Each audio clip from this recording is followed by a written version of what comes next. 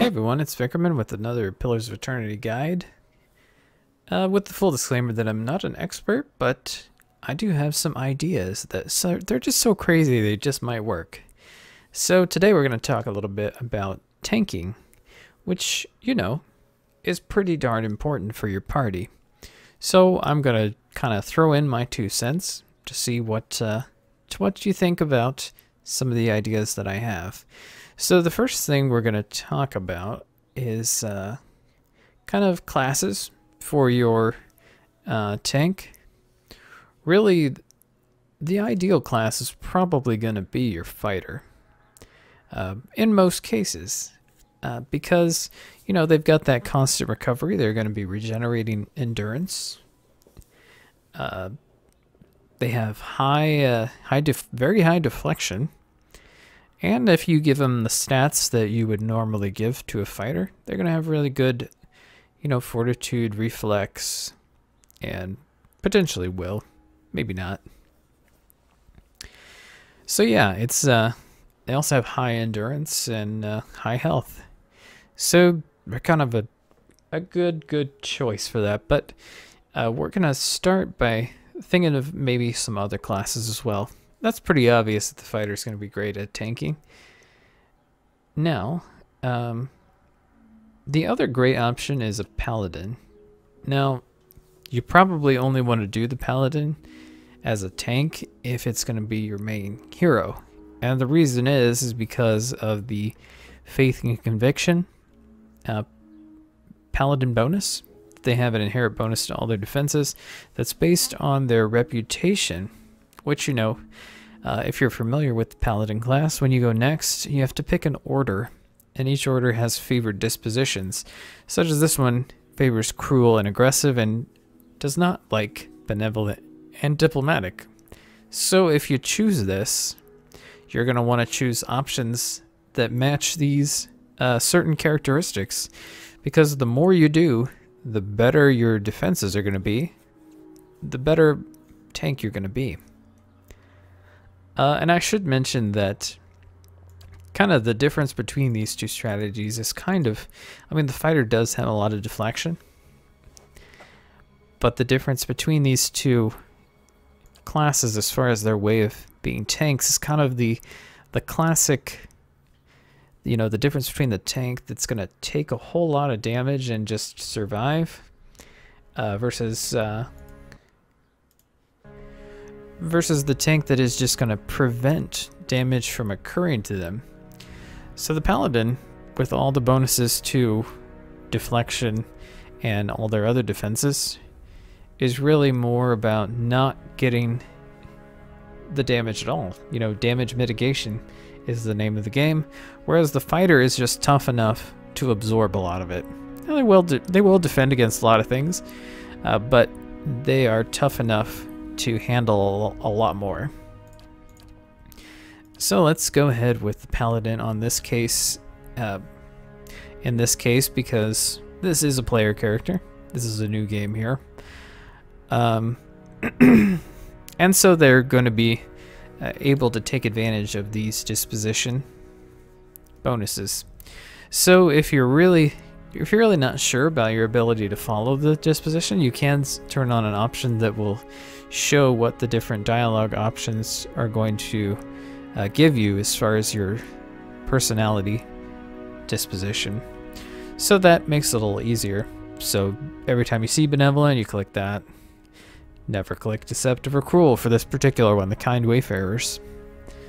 So that makes it a little easier if you're really wanting to make sure that you're going to be effective without, I mean, you can, you know, if you feel confident in your abilities, then by all means leave it off. But, you know, if you want to make sure, you might want to turn it on. It's up to you. And you know, the difficulty of this game that you set for yourself is all very much your own personal thing. There are so many options. But anyway, I'm going to pick the Gold Pact Knights. They favor stoicism and rationality. They don't like passion or aggression. They don't care whether you're benevolent or cruel. Or any of the other ones. There are quite a few things, I guess clever they don't really care about. So now let's check these out. The abilities for a paladin. This gives you burn damage to your next attacks. You know, for your tanking paladin, you're probably going to want to lay on hands instead. You can recover endurance. Oh, it's for the self. I thought that it was only for allies, but you can heal yourself. Well, then clearly this is the way to go. Now for stats, you may be thinking, don't you want 18 Constitution? And in this case, maybe not. But what you do want to do is pump up the Resolve, and you want to pump up Perception. Those are the two most important for the Paladin class because they both contribute to deflection. Now, with this bonus of, 27 plus 7, it's a plus 34 deflection. You combine that with a shield with a pretty good deflection rate and your naturally high deflection as a paladin, you are basically going to be, you're going to be so hard to hit. And even if they do hit, most of the time they're just going to graze you, which is fantastic. So that really is a viable way to do it. It recommends some intellect for the paladin as well. And that's really kind of up to you. I would think that was more the case if you want to go offensive paladin. Whereas in this case, we're defensive. So yeah, the paladin can be an offensive class as well. You'd want a whole lot more might and intellect in that case to take advantage of more duration and area of effect of your abilities and more damage. But as a tank, damage dealing is not going to be all that important. You also get a lot of interrupt with high perception as well, which is fantastic. Since you're going to be hitting the enemies, maybe you don't hit for very much because you're low might. But if every time you hit, you're kind of interrupting the enemy's abilities, making them, again, not able to hit you, then you're really being an effective tank. I think these stats are okay. We'll keep that just so that we make sure that we keep that high resolve. Oh, never mind. Look at this. They changed it.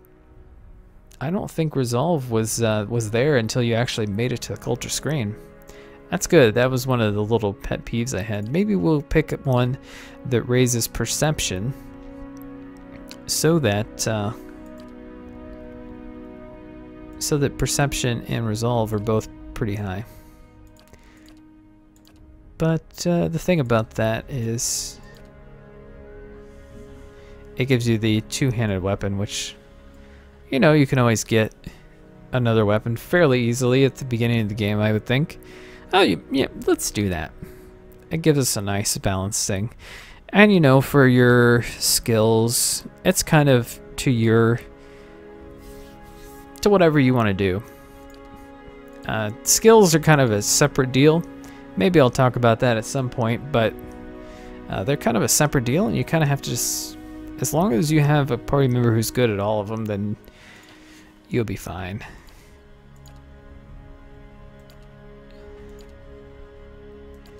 So, I don't know, something like athletics and mechanics, sure. That's fine. Yep, whatever. Stoic seems like it's what I should pick for the gold pack knight dude. Name him Vulcan, because the gold pack knights are kind of like Vulcans, right? So yes, we're gonna have the opening cutscene here. And in this case, we're probably gonna want to go over to Heoden and just make sure that we No. What kind you don't let off with? To make sure that we've got our shield that we want. You heard the man. Let's get going before you keel over. Anyone need supplies? I've got sundries for... Say, is there anything you need?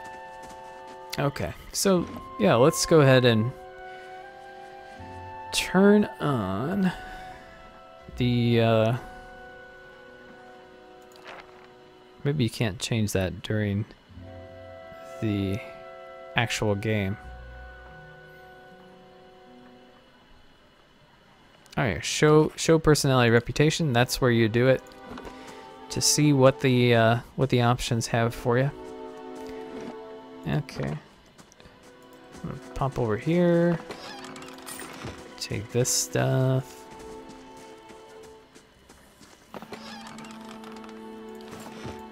All right. So. Something else you need? You got a shield there. Thought you might. Alright, so small shield gives 8 deflection. It does not reduce the accuracy, so you know, if we can get away with it, it might be good to use that one instead.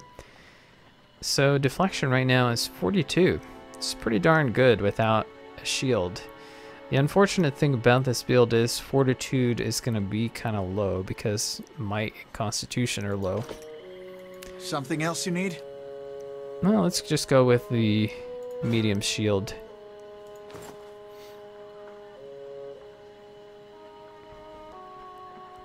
And for a one-handed weapon, I don't know. Is this one-handed? No, she's got an axe. Maybe we'll do isn't a spear one-handed as well? I don't think they have any of those. That's two-handed, isn't it? Yeah.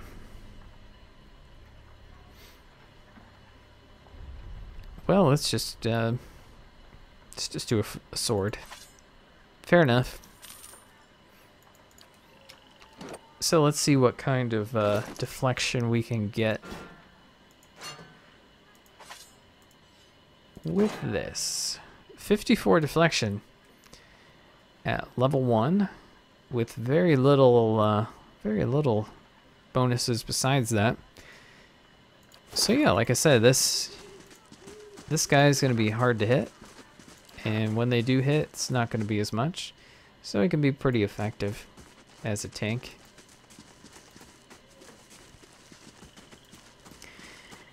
So usually I would have Kalisha be doing the oh, he doesn't even have that equipped, does he?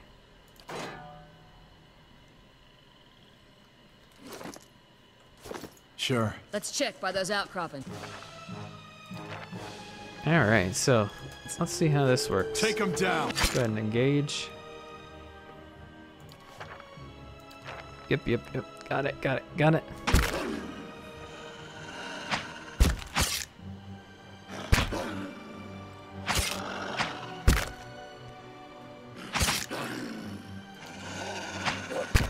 So let's speed this up a bit.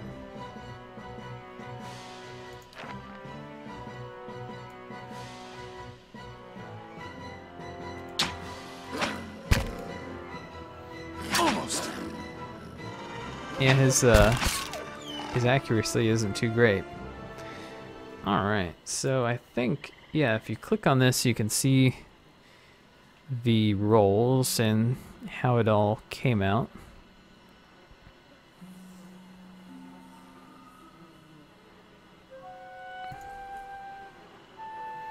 So we got hits.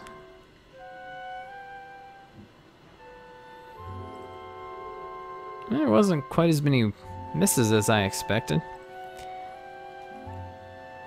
But, you know, at level 1, what can you expect? Without our faith and conviction bonuses at all. But yeah, this is, I haven't gone too far with the paladin, so I can't show you a higher level build. But this particular build is right on track to be pretty darn effective as a tank. Now, if you don't want to play a paladin, you probably shouldn't do this particular thing with a paladin. They probably don't want to be your tank. They can be an off tank, but they don't need to be your tank. So let's switch over to another game where I've got a fighter who is the NPC tank for me. Okay, so here we are with a party, and the main hero here is a Cypher. And we have a fighter here, who is the main tank for us.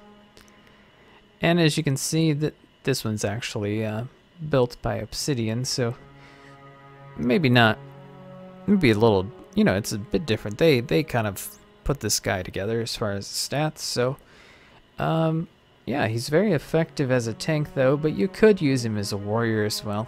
There's kind of some flexibility in this stat allocation. But the point is, he's got high constitution, and he's actually got high might too. Which you might be thinking, you know, okay, that makes some sense for dealing damage. But it also gives him more fortitude, especially with that constitution. So a whole lot of things that affect fortitude are going to be really, he's going to be able to be really good at stopping those kind of things. So you can see his defenses are pretty darn high. So yeah, that's kind of a good stat allocation for a fighter. I think that if I was doing them myself, maybe less might, pump some more into resolve, and probably some perception as well, just for that interrupt chance. Because you're going to be in melee combat with a lot of the main enemies of the party, so it's going to be nice to have some interrupt on your tank as well. So let's go ahead and do a little bit of a fight. And these guys, what they'll do is they'll kind of do a ranged attack, and then they'll close in on you, I think, if I recall. And they did it right on this guy. Scoot over if you would. Hey. So I'm gonna have the tank engage. On your word.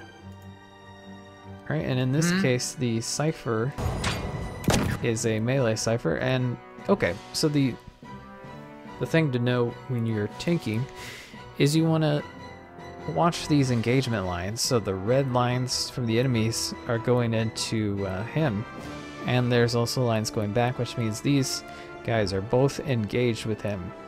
Makes it much less likely for them to attack someone else who comes along into melee range. So, you know, if you can get the tank to engage the enemies before that happens, or get the enemies to engage the tank, then you can pretty safely get your melee DPS type of characters into position. So we'll just cast little spells.